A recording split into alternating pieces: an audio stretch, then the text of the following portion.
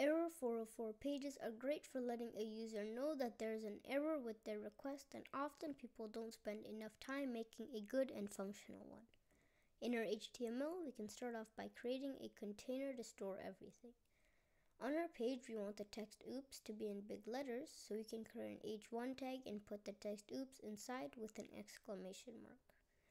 Below that, we want to tell the user that it is an error 404 page, so we can create an h3 tag and put the text 404-page not found. Lastly, underneath that, we want to create a button that would send the user back to the home page of their site. To do that, we can make a button tag with the text go to home page inside. Now, if we look at our output, we can see our main text with our h3 and our button. That is everything for the HTML, so we can create a link tag in our head and move on to our CSS. In our CSS, the first thing we are going to do is remove the default margin and padding from everything.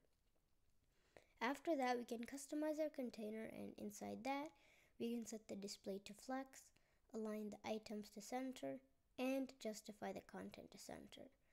To bring our content all the way to the center, we will also need to set a height of 100 viewport height and a width of 100%. Everything is in the center now, but to position our items in a column, we can set the flex direction to column. In the container, we can also set the font family to Gill Sans, or you can use another font you like. Now we can start customizing our H1. The first thing we can do is set the font size of 15 viewport width. We can also add a font weight of 700 and then add an exclamation mark important after that. To make the text stand out more, we can place an image inside of that. And to do that, we can set the background to URL. And then to get the image, we can go to pexels.com and search for an image we like. In this case, I will search Galaxy, and then we can click on an image we like, download it, and then drag it into our folder. With whatever we named our background image, we can fill in the brackets with that file name.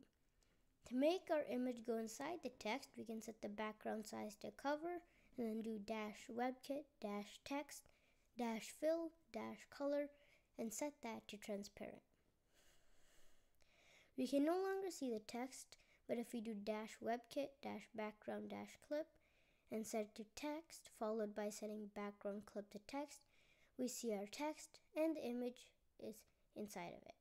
Moving on to our H3, we can set the margin top to 40 pixels to space things out a little, and set the font size to 2 viewport width and the letter spacing to 5 pixels. The last thing we have to customize is our button. We can start by setting a margin of 40 pixels and removing the border by setting the border to 0 pixels.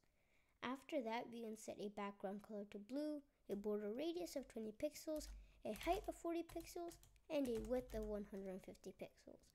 The last two things we can add is a color of white and the text transformed to uppercase. When we go to our output, we have a responsive error 404 page, and if you enjoyed this video, make sure to subscribe.